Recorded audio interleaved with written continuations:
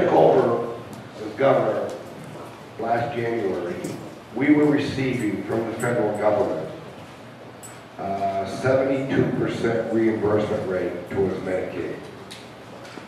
1 year later, today, we're receiving 63%. So it's not just what I'm doing, it's what the federal government is also doing. They're giving us less and less reimbursements every month. They are cutting back. And I know that there are some that will say that, well, we've made this all up. Either one of two things.